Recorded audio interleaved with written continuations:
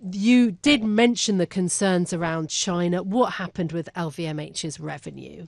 Right, so the key figure to look at is organic revenue at its fashion and leather goods unit. So that's its biggest division. That rose just 1%. So it missed analyst estimates by almost half, bearing in mind analysts forecast a rise of 1.95%.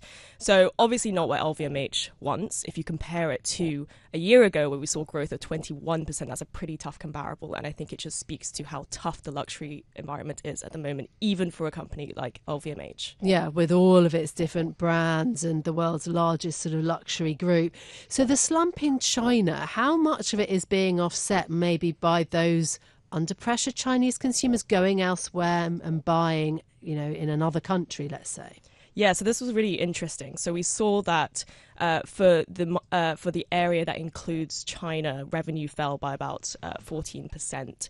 So one bright spot is Japan as a market. So that actually rose, which was really interesting because the CFO mentioned in the earnings call yesterday that a lot of Chinese travelers were traveling to Japan, and that was particularly because of the weak yen. But he did say that while he's pleased with that result, that obviously comes at the cost of profit and margin.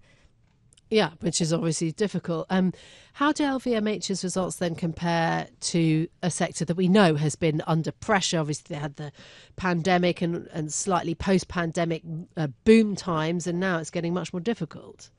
Yeah, so what's interesting is LVMH, it has 75 brands under its portfolio. We have to remember that those brands span across fashion, it includes jewelry, hotels, drinks, and given that it's missed a lot of its targets, that organic revenue miss was pretty broad based. So it speaks to how tough the luxury environment is. If we compare it to other brands like Richemont, for example, the parent company of Cartier, they were also, barely able to grow revenue in their latest quarter. But we look at other brands like, for example, Burberry, the British trench coat maker, that has really suffered in the most recent quarter. It just goes to show that for these particularly aspirational shoppers, so the shoppers that make only one or two luxury purchases a year, they're really pulling back in this inflationary environment.